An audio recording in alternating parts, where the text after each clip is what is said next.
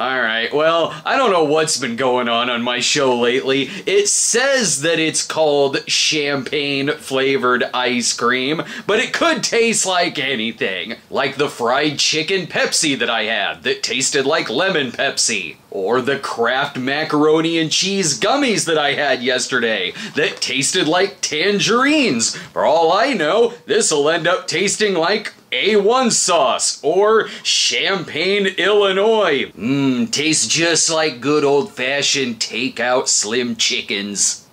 I'm still mad about this, by the way. Oh, is the excuse, but no one would buy it if it actually tasted like macaroni and cheese. But no one would look at this and think that it tastes like fruit. They'd think that it tastes like macaroni and cheese, because that's what it says on the box. Face it, you had a good idea and you chickened out. You know what this brand of ice cream did when presented with mac and cheese? It made a flavor that tasted like mac and cheese. My complaining is melting my ice cream. Oh.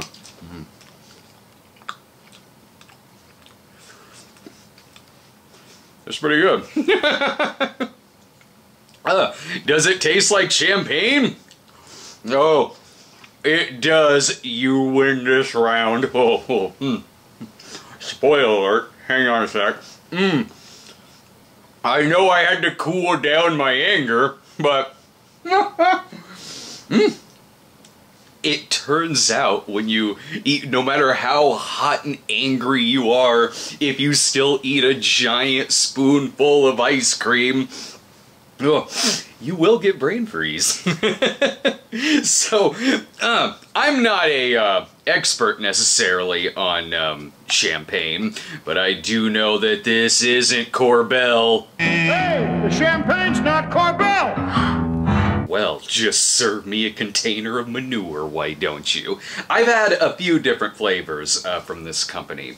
Each one of them good, and each one of them finds a way to balance the gimmicky flavor of it, like, while making it good. I had one that was pizza flavored, I had one that was Grey Poupon flavored, and this one with the champagne, yeah, the taste of champagne is certainly there, but it's not terribly strong, so you do get this really high quality ice cream that it is. It's very creamy, very very thick, and very very good.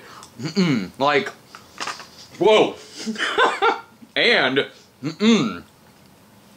it just came before I did. Whoa, I need to cut myself off from the champagne.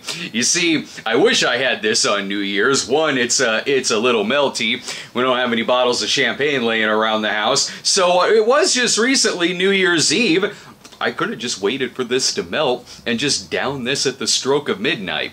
I am a lot older now, so Laura and I did spend New Year's Eve eating ice cream and having a double feature of Strange Days in 4 Rooms. So I'll have to maybe keep this in mind for next year. I do recommend this.